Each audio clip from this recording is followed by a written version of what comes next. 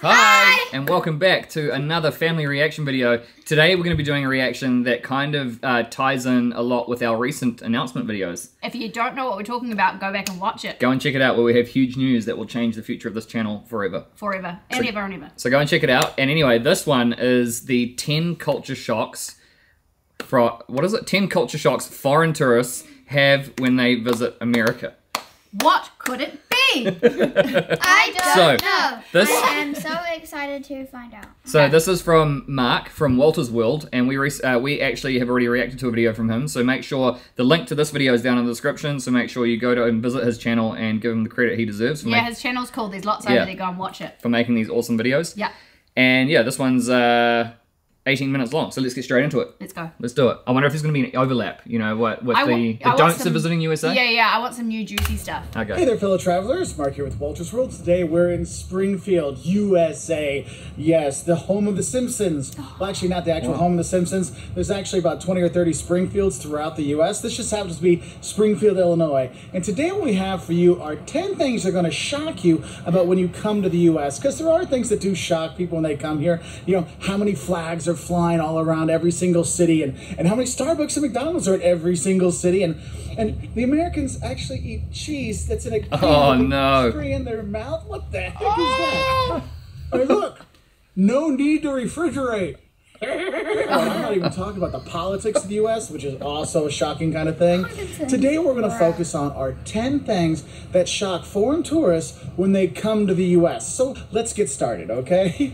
All right, so the first thing that's going to shock you when you come to the U.S. are the sizes of the U.S. Now, when I talk about sizes of the U.S., I mean the actual size of the U.S. This country is huge. I mean, it's the size of a continent, okay, when you want to get around. But also the sizes of the food you get here, the portion sizes, free refills. Oh, my God, it's soda without end. But also the size of the people. And that's why I really kind of focus on the size of the U.S. as the first kind of shock. Because I'll meet tourists that are coming to the U.S. and they're like, oh, I'm going to fly into New York, just rent a car in New York, drive down to Miami, and then drive over to Las Vegas to do some gambling. That shouldn't take so long. I mean, it's all in the same country. What you need to realize is the U.S. is huge. That drive from New York City to down in Miami is going to take you 18 hours straight of driving. That means no potty breaks, no getting food, no getting gas, 18 hours straight. Oh, no, of course, no construction, no traffic jams, nothing like that. I mean, it's literally, 1,300 miles or about 2,000 kilometers just from New York to the tip of Florida. Wow. And then if you want to go from Florida to Las Vegas, well, that's another 4,000 kilometers. And it is huge distances when you are traveling the U.S. And that does surprise people when they realize this, wow, this is a lot bigger than traveling around Germany. Well, yeah, Germany, you can take the train around and see everything. Here in the U.S., you just really can't do that. The distances are just too big. And of course, with those sizes, I said the portion sizes here. One of the things I love to see is when people realize that we have free refills in the U.S. If you're getting soda, not in a can, but a fountain soda, when they pour the soda for you, if you go to a restaurant, most of the time your Coke, your Pepsi, your Mountain Dew, which has super caffeine stuff, your Dr. Pepper, or root beer, which foreigners tend to hate, but we Americans love, it's free refills. You just get more and more and more. So you only pay once and you get all the soda you ever want. Sadly, that free refill stuff doesn't count for alcohol. Dang it. But the thing is that free refills, but also the portion sizes here in the U.S. kind of explain some of these things. Because you'll see is when you're going to get your McDonald's or whatever in Germany, you get the large there, okay? The large is a ½ liter. Well, the large in Europe is just a medium here. Because here you can get literally larges that are like this big.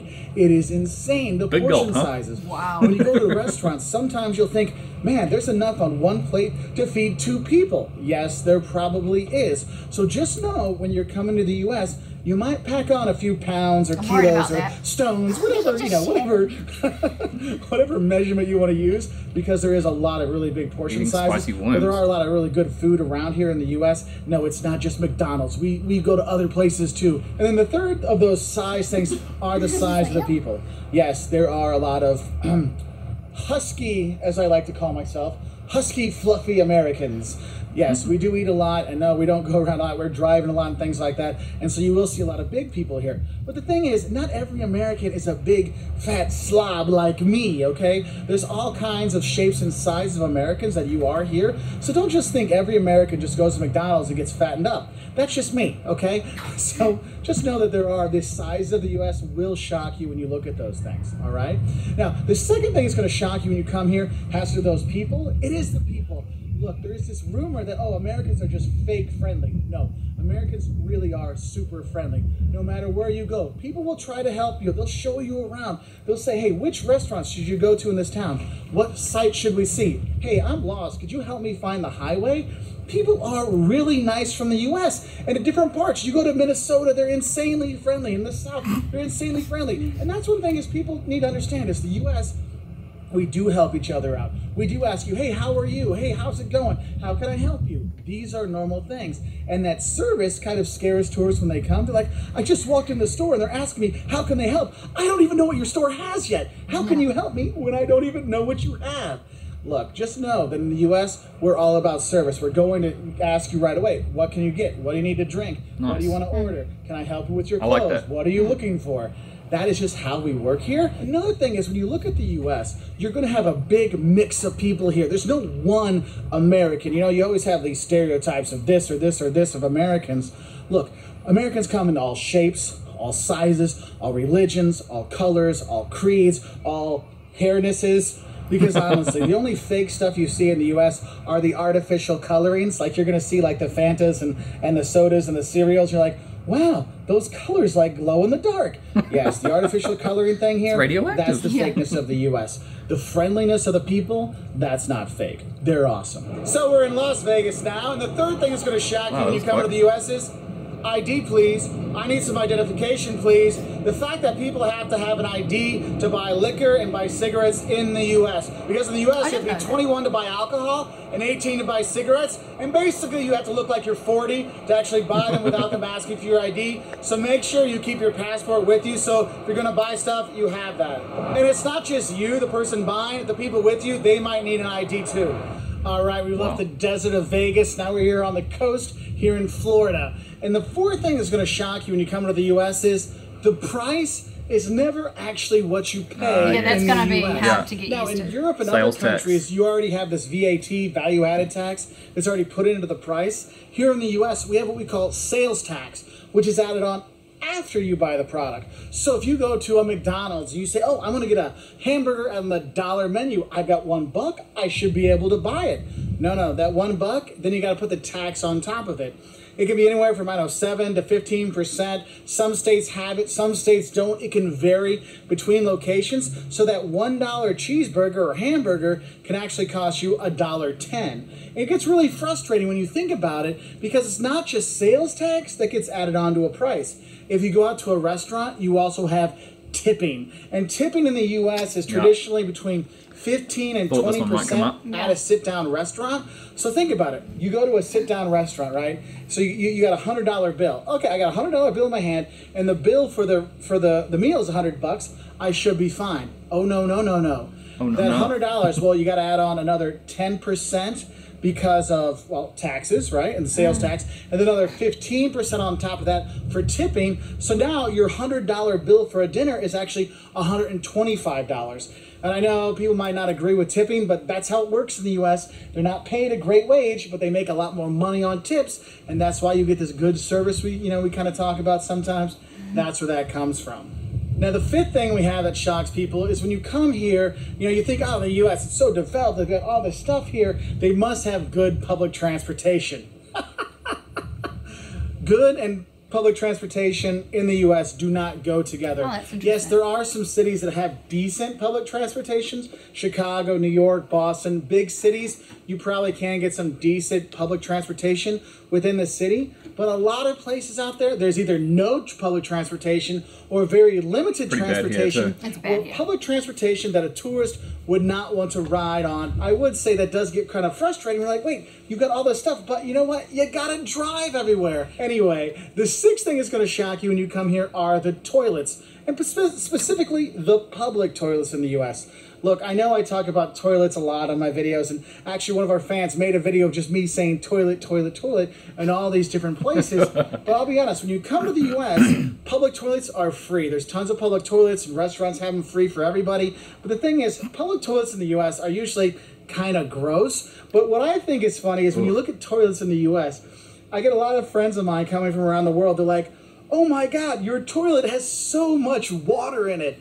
And yes, the U.S. toilets do use a lot of water. Now, they're starting to get the lower water content toilets, but there are a lot there. So you're kind of like, oh my God, am I supposed to wash my feet in the toilet here?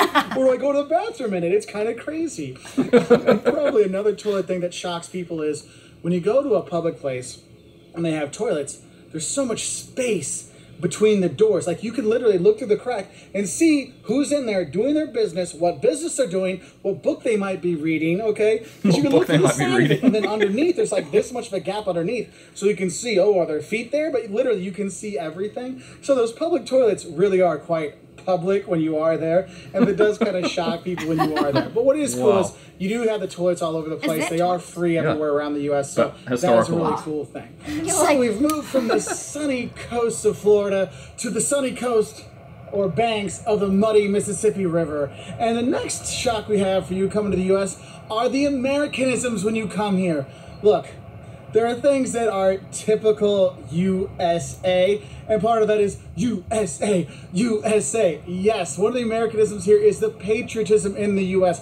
You will see the flag flying all over the place, and the people, they love America, America. You will see that, and some of the kind of quirky things about Americans when you do come here, you will see, and just America in general. You know, I talked about the toilets. Well, one of the things about the toilets is, by the toilets, you always see this kind of silver box next to it, and people are bending over at it. You're like, what's going on here?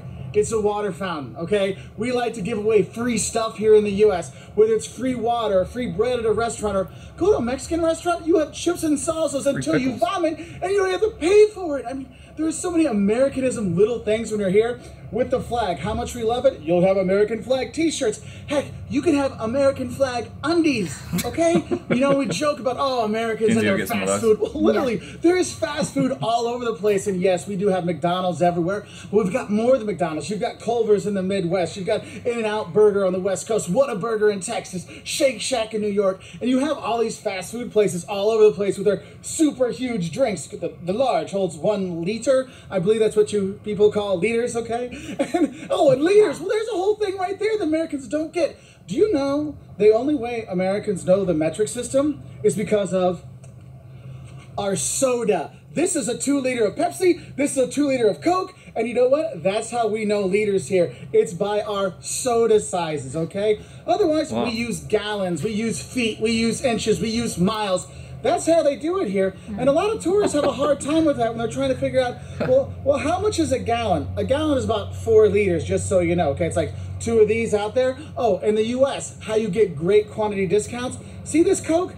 This was $1. See this Pepsi? Whoa. This was $1 at Walmart. Love you, Walmart. And let's not forget like about the Walmarts out there. For one of those. 24-hour shopping.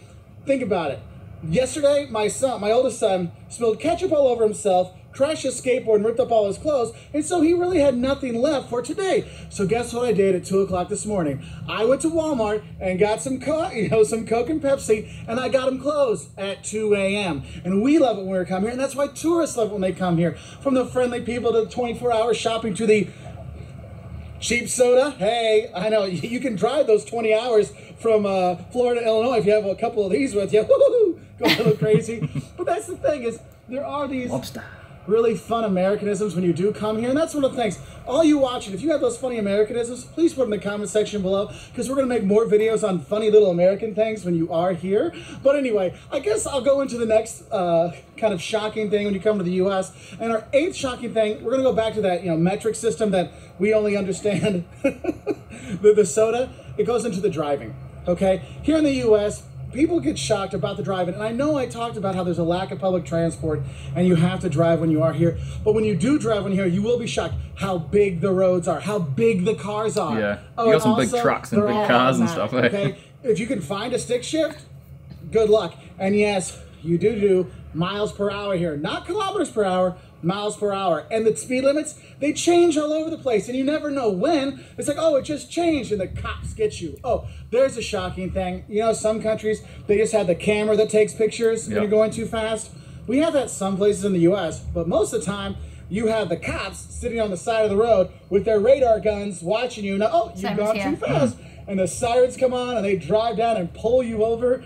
It is quite the American experience to be pulled over for speeding, so don't speed when you're here. And there are some other little things that are different. Here in the U.S., you can take a right turn on a red light. So if you're sitting there and you can take a right, you got your blinker on, and people are honking at you, it's because they want you to take a right. Now, make sure you look to make sure no other traffic is coming, but you can take a right on red. That and the scary. thing is, we Americans love our cars. I mean, it's the most liberating thing. When you're 16 years old, 16 years old, you can get your driver's license here, and so you get your 16 license to drive, license to live, oh yeah. And that's part of the U.S. culture. We eat in our cars, we drink in our cars. Soda, don't drink and drive. The cops will throw you in jail. They don't care what country you're from. You will go to jail. Don't drink and drive, but you know, drink your liters of Coke and Pepsi. So the 9th thing that's going to shock you when you come here to the U.S., oh, we're here in Boston, kind of the heart of history of the U.S., the American Revolution. And the 9th thing that's going to shock you when you come to the U.S. is you will see a lot of homogeneity, i.e. that means like everything's kind of very similar everywhere you go, but also you will see different cultures and history in the U.S.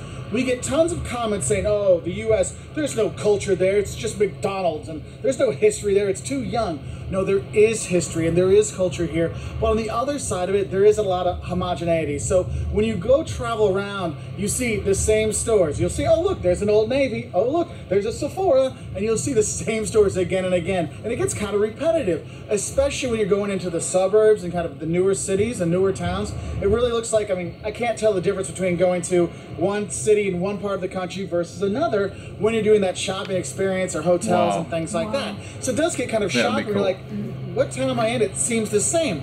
But having said that, there are distinct cultures and regions here in the U.S. and that does shock people because you come here to the Northeast, to New England, you know, they have different food. You know, you gotta have the clam chowder, and they have the what they call the the New England Shield, where they don't really talk to the people, but they're friendly once you get to know them. Or you got the South, where they got that Southern hospitality, where they feed you for days and give you tons of food and ask you how you're doing and all kinds of stuff. Or you got kind of like the cool, kooky West Coast that's out there. There's definitely different cultures here in the U.S. and it does shock people when they drive around and realize, yes, a lot of the stuff looks the same, but the people are different in different parts of the country. So just know that, yes, this homogeneity will shock you, but there are different cultures out there because, yes, there is fantastic history here in Boston and great museums around the U.S., the Getty in L.A., the Art Institute of Chicago, the Met in New York. I mean, you can have great history, you can have great art, you can have great culture when you are here because this is a big melting pot of the world. And the 10th thing that's going to shock you when you come to the U.S. are the hotels.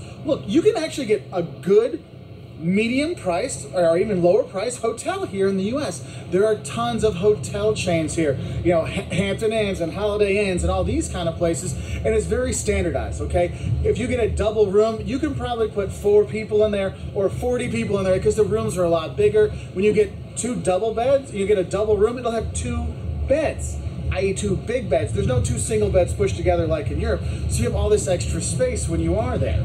Now, one of the things that kind of shocks people when they go do the hotels here in the U.S. is it's kind of like the relatively cheaper the hotel is, the more stuff they give you. You go to a cheap chain hotel or a medium price chain hotel like a Hampton Inn or something like that, and you get free Wi-Fi, you get a free breakfast, like as much breakfast as you want. You know, they're gonna have a pool, all kinds of really cool stuff. No resort fees, oh my God. And then if you go to like an expensive, nice hotel, breakfast, oh no, you get to pay for that. Oh, you want internet? Oh, that's $19 a day. Like, what? Whoa. Oh, the pool? Oh, if you want to use the pool and do the fun stuff, you need to do the resort fees and pay extra. You're like, wait, I'm paying triple the price for a nice hotel and I actually get less amenities when I go there. it kind of boggles your mind. Wow. So when you come here, just know that you can actually stay in some of these chain hotels and it's not a problem whatsoever, okay? Read the reviews about them, but you know, if you get a one Holiday Inn Express, it's pretty much the same throughout the country. Remember that homogeneity of number 9? That really does come out in the hotels. But they are clean, they are safe, and there is a lot of price options out there. So just know, if you want a lot of the free stuff, actually you go to the cheaper ones versus the more expensive ones who have better locations and kind of cooler rooms maybe, but make you pay for a lot of things. So it's kind of shocking. Like, wait, I get less for more or more for less? Yes, I know, the US with our stuff, it's kind of crazy. Anyway, those are our 10 kind of fun things that might shock tourists. If you want to learn more, check us out on our website at waltersworld.com. Have a great time in the US. I hope you liked the video. Please click that like button. We'll see you later. Bye! Bye. Do you know what I found the most shocking thing? What? The fact that the hotels have ice machines in every corridor. Why? Just because, how many times do we get told to put more ice in our drink? Yeah. It's like, you guys just must love ice so much. Yeah, I did actually see that. Yeah. That's crazy. Like ice in their hot coffee. Is it that hot? Is it hot over there? That's iced coffee. Yeah, Is it that hot in America? I don't know, but I don't know. I just like it's. I mean, if The you ice thing. any hotel, any like motel, any Holiday Inn in New Zealand, you're not going to find an ice machine. No.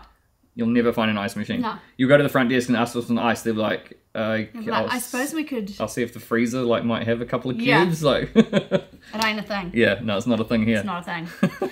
That's interesting. Most of those I knew, except for the red light driving thing. Oh yes. Like, that's going to be confusing. It's going to be scary. We're already driving on the wrong side of the road. Yeah. And now we can go through red lights. Like, Yeah. what else is there that we need to know about So driving? next time you're behind someone that's not turning right on a red light, just have know some that it's a patience New because Zealander. it could be us. Yeah. And the hotel chain thing. The hotel thing. I think I had heard him mention it in the previous video. Very Where he said- different here. Yeah. The more you pay, the more you get. Yeah. That's definitely the case here. Yeah, definitely. So yeah, if you go to like a nice hotel, you normally everything is like, you Yeah. get a nice breakfast, you get a nice Yeah. like Wi-Fi is free. Yeah. Cool. But it's opposite there, so that's strange. Opposite there. Yeah. But I guess at the same time, what are the locations of those like Holiday Inns and Yeah. everything like that? Are they in the nice parts of town or Yeah. the safe parts Well, of town? apparently you have to drive everywhere. So Yeah. we're going to have to do car rentals as well. Yeah, exactly. All over the place. Okay. And because we can't rely on the public Because transportation. we learned something today, didn't we? We learnt a lot. We learned a lot today. Thank you, Mark. Thank you, Mark. Yeah, that was another awesome video. Yeah. Big fan. And if you like that one, guys, make sure you smash the like button and also comment down below and subscribe if you haven't already. And also make sure you hit the post notification bell so you don't miss any future uploads.